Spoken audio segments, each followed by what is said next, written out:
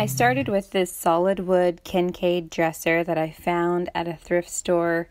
I knew that it was going to be solid wood because it said Kincaid solid wood furniture on the inside of the drawer. But there are some other ways that you can use to spot a solid wood dresser, and I think I need to put together a video for that. I got out the belt sander using 80 grit and my respirator. The belt sander is definitely a power tool, but it's a lot like vacuuming. You just kind of go back and forth and back and forth. It doesn't really take a lot of manual strength.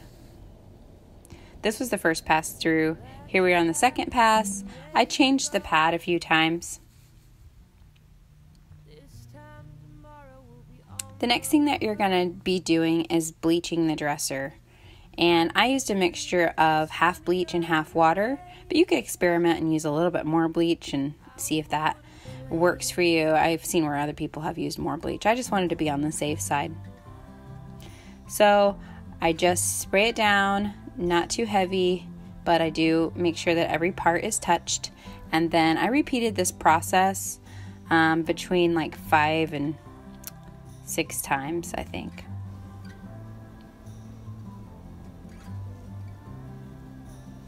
Just spray it on, let it dry, spray it on, let it dry. This was over the course of a few days, and it was just sitting out in the garage. And ta-da! Look at her. She's beautiful.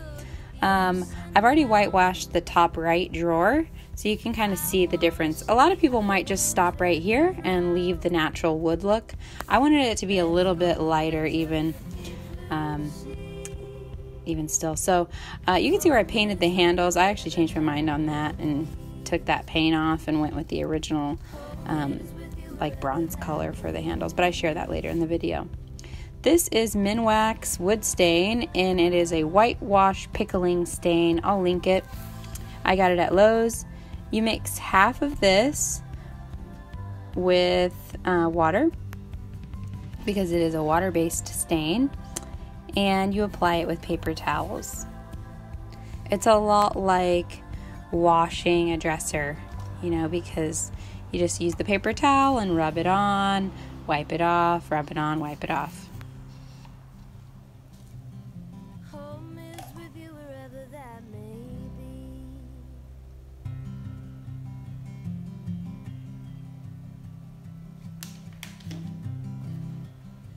You'll want to stir this. Make sure that your mixture is nice and even. Are you ready to go? This time tomorrow we'll be on the road, riding with you in the sunny. So like I said, it's just, rubbing it on and wiping it off, rubbing it on and wiping it off. I do sort of like, pretend like I'm washing the dresser, and so it gets in the grain a little bit more. You kind of push it around, and there's really like no perfection needed in applying this whatsoever. Just lots of paper towels.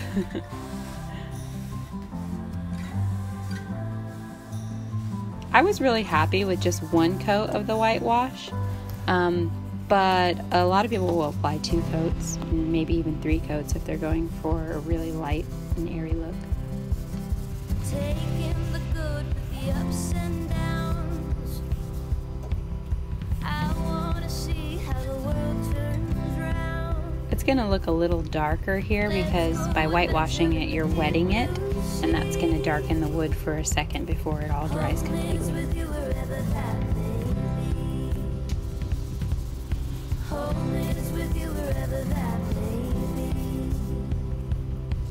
So like I said, just kind of getting it into the grain. Wax on, wax off.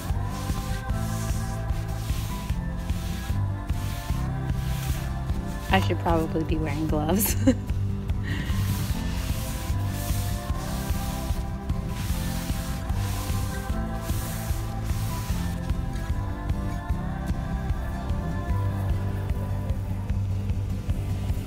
I didn't feel like I needed to remove the drawers to do this, so I just kind of opened them up a little bit, but I'm sure that removing the drawers would make it even easier for you to get in all those nooks and crannies.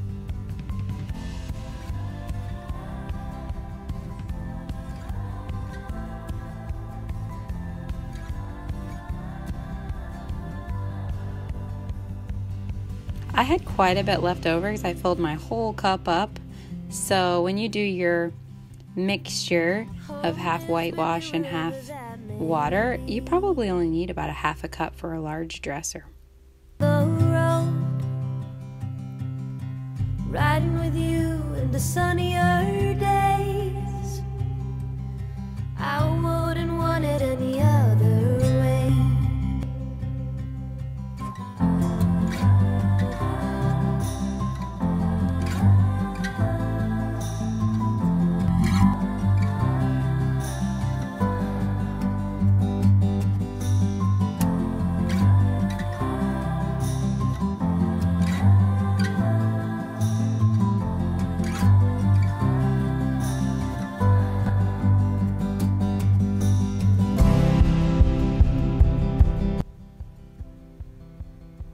So here was the original hardware, and basically what I do is I get some wire cutters, snippers, and I cut halfway through.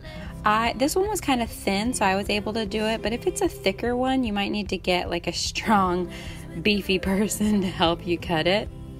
But you're just cutting the two sides and then twisting, and that little bead just kind of pops out. And that's going to be what you use for installing your hardware. Takes away some of the bulk, and I just think it looks way more classic.